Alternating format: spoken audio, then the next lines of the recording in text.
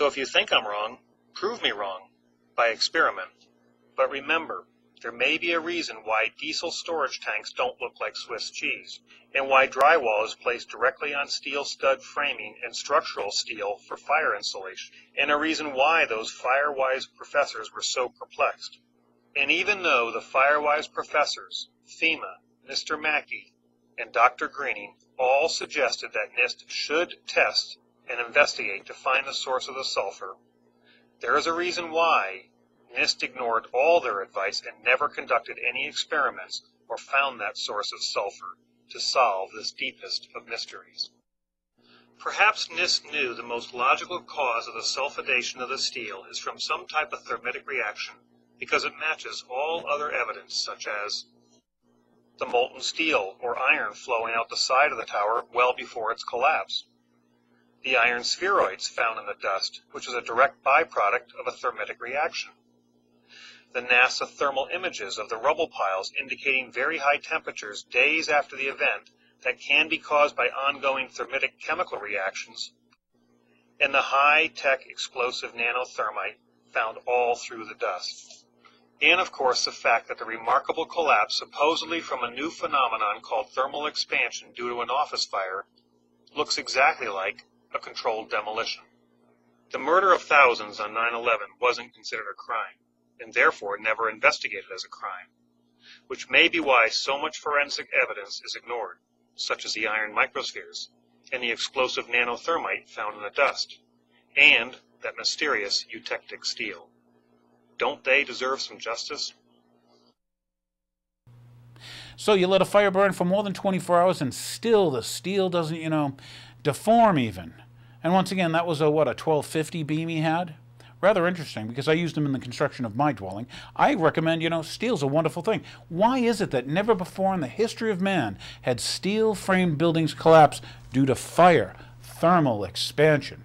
So if you ever wonder if it's an inside job, now it's years later, and I know when it happened you couldn't believe that. And I don't want you to believe it, I want you to ask questions. Believe what you want to believe, but don't be afraid when you ask questions to find out answers that don't jive with the story. The other interesting stuff, here's a couple pictures for you. Who made money on 9/11? Who placed put option bets on United Airlines and on American Airlines in greater quantities than ever before? Well, it turns out there was a little Wall Street company called A.B. Brown. Who used to run A.B. Brown? Could that have been Buzzy Krongard? Wasn't he like number 2 or number 3 in the CIA? And why that's interesting, first discovered, you'll like this, was the Israeli Hezbollah Institute for Counterterrorism had documented that unknown individuals with accurate foreknowledge of the attacks had purchased an obvious and unusually large number of put options on United and American Airlines shortly before the attacks. Well, gee, isn't that rather interesting? Boy, so there was foreknowledge by someone. Rather interesting, huh? Put options are essentially a bet that a stock price will fall abruptly. The seller, having entered into a time-specific contract with a buyer, does not need to own the actual shares at the time the contract is purchased. Boy, is this like naked short selling? Why don't you look up Goldman Sachs high-frequency trading? How about JP Morgan and Goldman Sachs? In 90 days, the last quarter, they didn't lose a penny. Profits are way up. How'd your bailout thing go? By the way, how are your children doing? How's their future looking? How's that economy treating you? But anyway, suppressed details. There's another one for you. Suppressed details of criminal insider trading led directly to the CIA's highest ranks. Don't believe me? Read the article yourself, okay? CIA Director Buzzy, I don't know why they call him Buzzy, Krongard managed the firm that handled the put options on United Airlines stock. And that was by Michael J. Rupert. It's funny, too, because Krongard, if you want an update, now he's on the advisory board of Blackwater. Remember Blackwater, the people that, kill people in Iraq? Yeah, they were down in Katrina, too, weren't they? Blackwater on the street. Now they changed their name to XE. Yeah, a country that hires mercenaries. Does that look good for your future? How about your children's future here in the United States? Is that what you want for their future? Okay? Once again, suppressed details. Now it gets better because now that 9/11's, now that 9/11's done, you've seen a lot of things change. We now have what? This comes out of the Washington Post. Check it out, Top Secret America, a hidden world growing beyond control. When you find out that there are, what, more than 1,000 branches in the government that spy on Americans, or now we have more, even, 3,000 firms and agencies involved in the war on terror, and they've spent more than $1 trillion. Yeah, who's making money? Who's benefiting? Cui bono? Who's profiting from this whole 9/11 terrorism thing? Wars based on lies. Just, I want you to tell me, or at least ask yourself these questions, Why did they tell you that torture was good? Why did they tell you that? Is torture good? Think. I want you to think for yourself. Is torture good? Now they tell you, the media and the government tell you torture is good. Now they tell you secret arrest is good. That's good. Think for yourself, though, in history. Secret arrest. That good? They're telling you it's good. You now have the belief because you got to do it because you're a terrorist thing. Okay? Why are wars based on lies good? Is that now good? Because of the 9/11 lie? That's now good, right? Wars based on lies. That's good now, right? Big government's good. You need more government. They didn't protect you then. You think they're going to protect you next, and I know you think there's change because you got hope. Don't get me going. Anyway, they put poison in your food now, and they put poison in your vaccines, and that's good. Yeah, the same people that told you weapons of mass destruction, good. The same people who sold them the weapons of mass destruction in the case of the gas that he used on the Kurds, and I'm talking about Saddam. Oh, and by the way, why Saddam? Maybe we'll save that for another show. Well, maybe we'll listen to Tony Blair, right? Or Brown, no. One of those British guys, the parliament guys or whatever, the prime minister, yeah. That's a little clip of him. I think it's a very important message to learn that nothing was going to be perfect in a situation where we were in the midst of creating if you like, the institutions and the practices of a new world. And the American objective of regime change, which had always been their policy, indeed under the previous administration, under pressure of an American military deadline? Well, our position was not that. Our position was to support action so that the will of the international community that Saddam Hussein disclose and dispose of weapons be enforced. And at the back of my mind was this sense that if the international community did not act here, then the international community would find it difficult to gain credibility for acting in other areas, and this new world order that we were trying to create was being put at risk.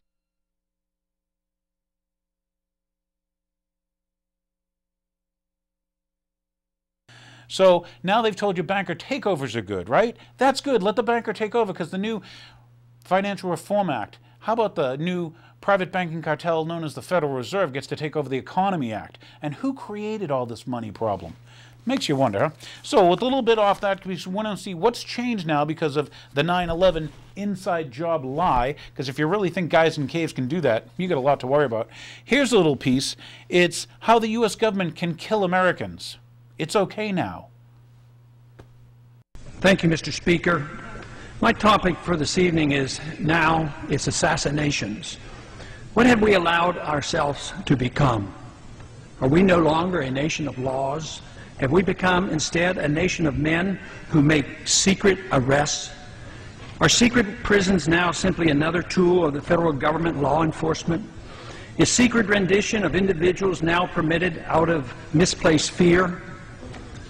Have we decided that the writ of habeas corpus is not worth defending? Is torture now an acceptable tool for making us safe?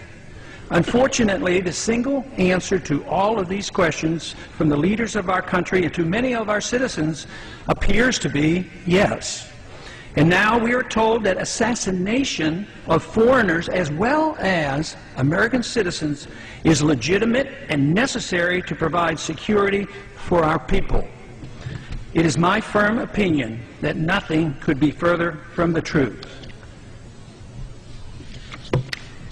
Secret arrests, secret renditions, torture, and assassinations are illegal under both domestic and international law.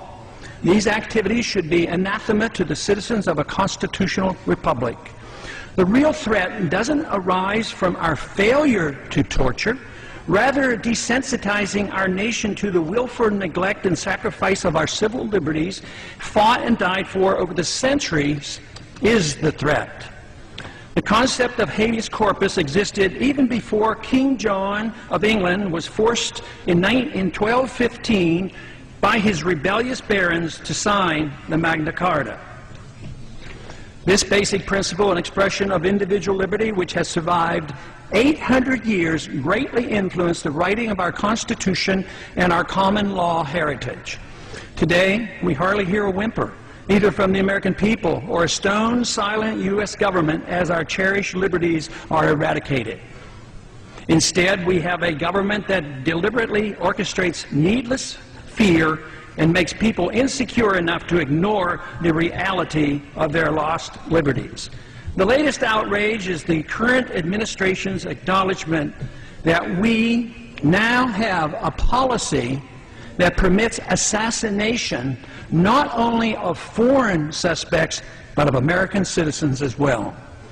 Of course, the CIA has used secret assassinations in a limited fashion for decades, despite international, domestic, and moral law. When done secretly, as in the past, our government at least recognized that assassination was illegal and wrong. Frighteningly and astonishingly, however, the policy is now explicit. National Intelligence Director Dennis Blair, in open testimony before the House Intelligence Committee on February 3rd of this year, acknowledged that American citizens can indeed be assassinated at our government's discretion. The U.S. government attempted to assassinate Anwar al-Awlaki in Yemen without even charging him with a crime. We're told this evidence is secret, that he does not deserve any constitutional rights, and that some unknown individual in the administration has the authority to declare him a threat, and therefore a legitimate target for assassination. Yes, I know he's probably a very bad person. Yes, I know that only a few Americans are on the assassination hit list. Yes, I know that artificially generated fear makes a large number of Americans inclined to applaud this effort, which supposedly will make us safe. But if this could become standard operating procedure and a permanent precedent is established, let me assure you that this abuse of the law will spread. It's time for Congress and the American people to wake up to the realities of the dangers we face. We must remember, as members of Congress, that we have taken an oath to protect and defend the Constitution from all enemies, foreign and domestic. It should not be that difficult to distinguish the difference between the danger posed by the underwear bomber and the danger posed by a government that endorses secret prisons, torture, and assassinating American citizens. And I yield back the balance of my time. So now you might understand why I enjoy listening to Ron Paul and believe that he's correct. When I say believe he's correct, the idea that you can kill Americans without a trial, without a jury. The Patriot Act, it's the opposite. It's anti-patriot. Think of all the legislation they've passed. These same criminals.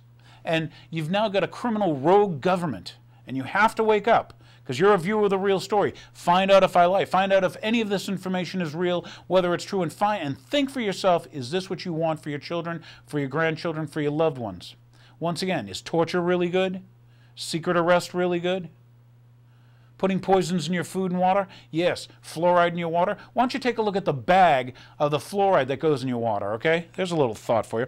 Okay, so now you have a whole society of spies, 850,000 of them spying on Americans with top secret clearances. This is the society you want. This is what you want for your children. This is what you think America is. This is what you think the founding fathers wanted. They told you to watch out for this. And for you people who are Republicans and for you people who are Democrats, it's not about the party. It's about the republic and the country. I'd wish for you viewers to consider, would you like to be an American? Not a Democrat, not a Republican.